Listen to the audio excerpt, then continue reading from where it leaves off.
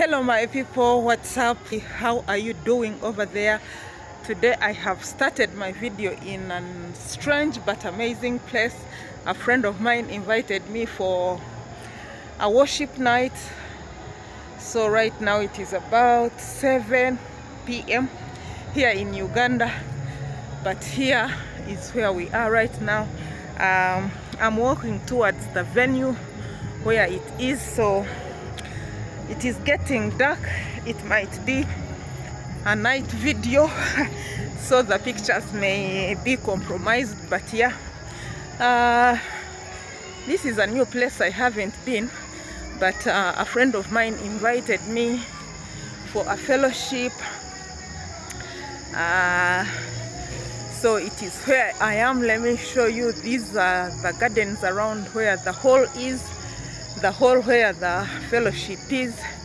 I wish I had come earlier and I showed you the views, but now it is getting dark, but yeah, it is okay.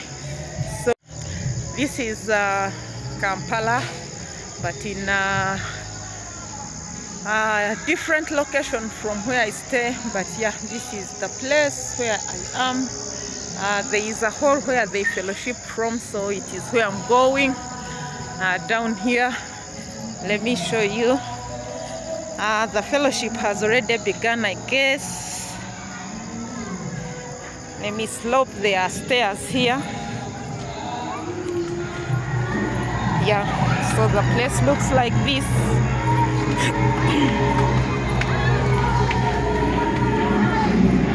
This church is called Glory Word. So they have a worship night this evening, so it is where I'm going. So the hall is here, and the worship night. Let me show you the post. Here is the marvels in worship. Yeah, that is the title of the night. The marvels in worship. So we are going to have marvelous things happening here. The service has started, so we are in praise and worship.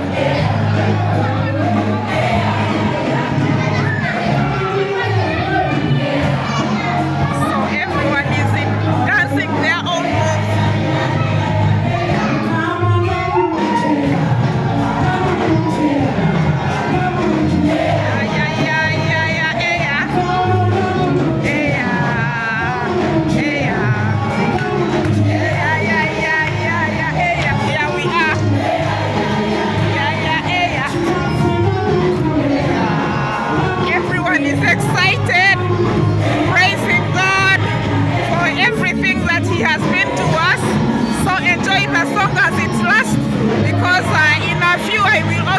Catching up with the dance.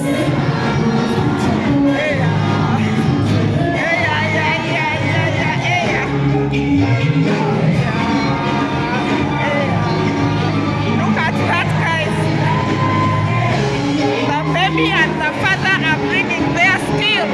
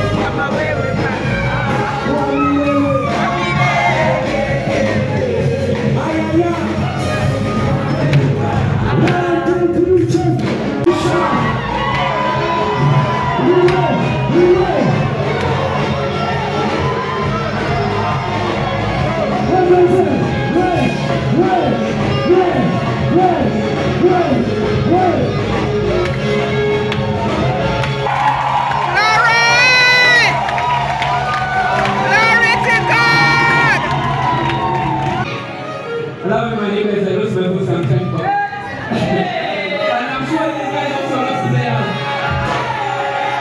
and we are going to shout. We are going to clap and shout.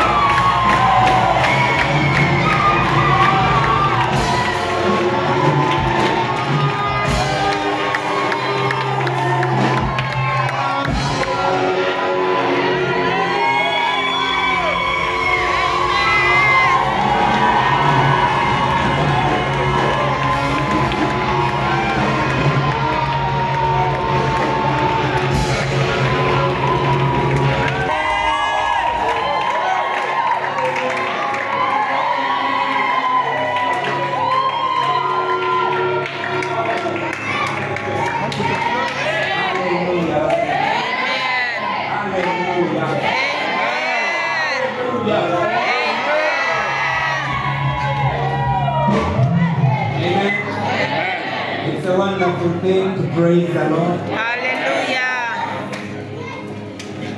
I had a glimpse, I had a flip vision, just a flip second, just a few minutes ago, as we were praising God. You see,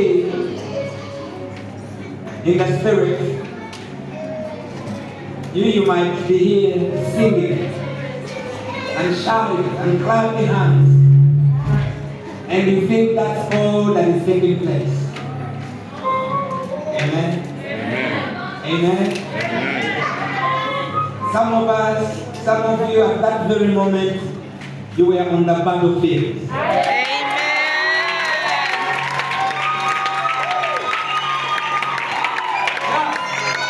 You were gaining ground.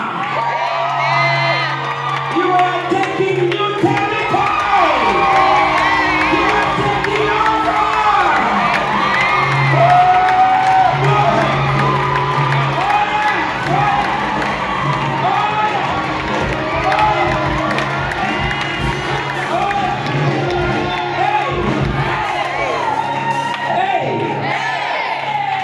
Give high five to 1, 2 people and tell them. Wait. Okay, wait. What did you say? No, it's more than that. I say give a high five to 1, 2 people and tell them and you tell them. We are quickened. We are quickened. In Ezekiel chapter 39, in verse 1 and 2, and he said, Son of man, set your face against Pharaoh, the king of Egypt. And he said, set your face against Pharaoh, the king of Egypt. And he said, and prophesy and say, Hallelujah.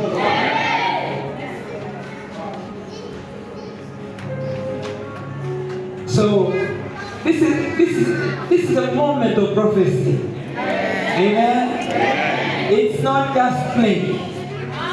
It's a moment of prophecy. Amen. This is what the Spirit of God says to me. He says that as soon as we do this, the Lord said to me that anything that was stubborn, does anybody have any stubborn situation? Something stubborn in your life? Oh yes, get ready to prophesy. Get ready to prophesy. Oh yes, hallelujah. You see, the Lord said that set your face against Pharaoh, the king of Egypt. Do you understand? Pharaoh, the king of Egypt. You see, Pharaoh, from the word of God, we understand that Pharaoh is a stubborn prosperity. Very stubborn. Bible says, when God sent Moses to Egypt to deliver the children of Israel, he said, I will harden Pharaoh's heart. He will not let my people go. But then he said, I will stretch my hands against Pharaoh. In other words, he will bring him to submission to that by reason of his power. Amen. This moment of prophecy is going to release the power of God that is going to subdue that stubborn spirit, that Pharaoh, king of Egypt. That situation is going to turn around. Something that has been so stubborn on you. It doesn't matter what it's about. Whether it's about weight loss, whether it's a money thing, whether it's a prayer thing, whether it's a family thing. As long as it has been stubborn, I see the spirit. Hey! Oh yes, something is about turnaround. Something is about the Lord saying, so he said, you prophesy. Now, this is not something we speak in tongues. No. There are things we speak in tongues about. But this is not one of them. This is where you set your face. I don't know why you understand when I say setting your face. When the Bible says you set your face, what do you understand what that means? It means if you have never been serious or in your life, this is the moment for you to be serious. For the first time in your life. You understand? In other words, you gather yourself and you mean business. Are you with me? This is not a moment of reluctancy. The Bible says that when you set your face against Pharaoh, king of Egypt, he said you should say, okay, I am against you. Like the devil says, I am against thee. So you're gonna give your half to 1, 2 people. And as soon as you do that, you're gonna say, you're gonna turn away from those people. And you're gonna speak in the spirit. You're gonna address the king of Egypt. You're gonna address that Pharaoh. You're gonna address that stubborn situation. Maybe for you have been at work in the same spot for a few years. By now you should be promoted. Maybe the promotion is delayed. It's something in your life is delayed. This is the moment. As soon as you set your face against Pharaoh, king of Egypt, and say, you are going to say, you're not going to say that God is against you. No. You're going to say, I am. In other words, today, between me and you, devil, you understand? One of us is going to lose it today. You understand? This very moment. Amen. Between me and you, one of us is going to lose it. And we all know who loses it. Hey. Is somebody believing in Jesus? For you are more than conquerors in Christ Jesus. This is an abrupt ending, but a rundown. But thank you for watching. Kindly subscribe and remember to always give a like by pressing the thumbs up button, and I will see you on my next video. Bye for now.